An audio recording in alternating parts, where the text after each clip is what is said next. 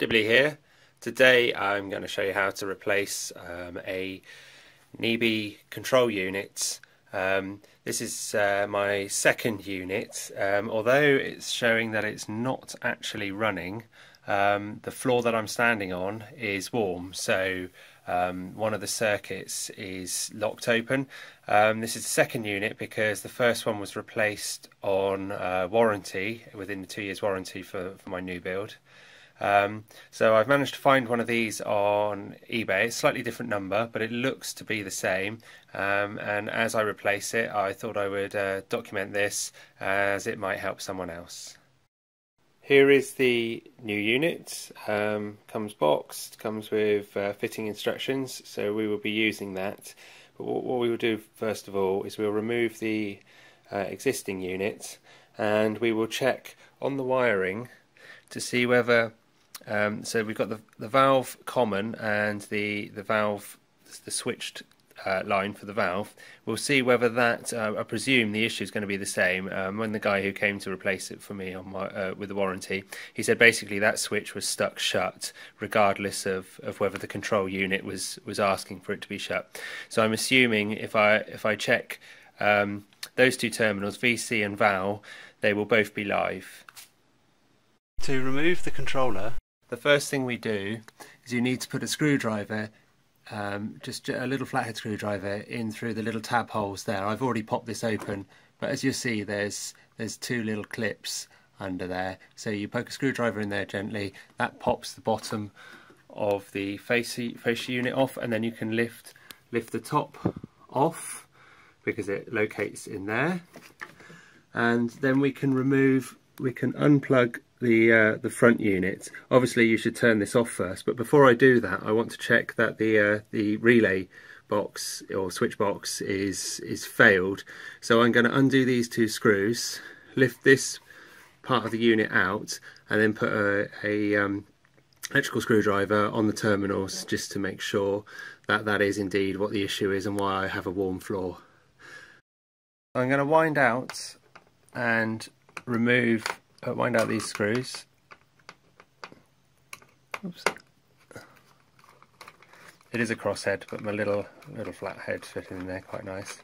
I shall wind those out, and that's, as you can see, that has released the actual the relay unit or switching unit. So I should pull that out, and then I should put a meter on the two terminals that I've mentioned in the wiring diagram. Okay, so I've gently pulled the unit out and forward. I have no idea what that bit of wire is. It's taped up. I presume the original electricians have done that for some reason. So I didn't see it when the guy did it, when the electrician came and did the rework, replace the original one of these. So what I'm expecting is to see that there will be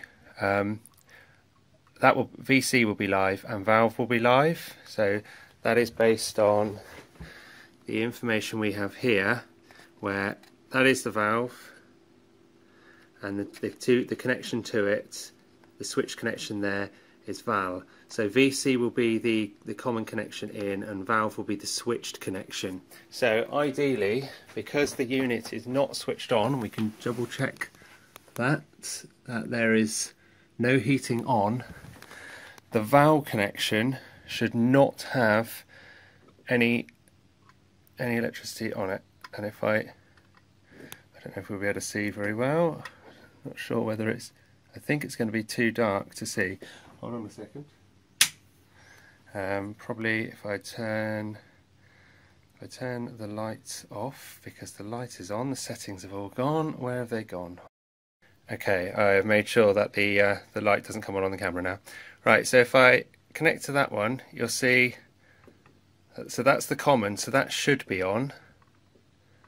This one here is the switched, and that shouldn't be, so that indicates to me that the switch inside here has stuck on. So what I'm going to do is I'm going to label up each one of these to make sure I put them back in the right order, and I'm going to swap the unit over, and we'll try it again. But before I do that, I'm going to go and switch the unit off at the mains. So I've created some labels on some electrical tape that I will use to mark up the individual wires that are going to the control unit to make sure I replace them in the correct order. So I've removed the front control panel, and I have now marked up all the individual wires to correspond to the terminals, just in case I do, just in case I need to take it right off. What I will do though, to ensure that everything does stay right, is as I take each individual cable off, I will wire that straight into the new back plate. So because it will be a 1-for-1, one terminal for one terminal, I shouldn't have any issue anyway. But the tags are just for my own sort of peace of mind, and maybe for someone else in the future who may have to go in here and rewire one of the, or not rewire, but replace one. Okay, so that's the new unit now wired in.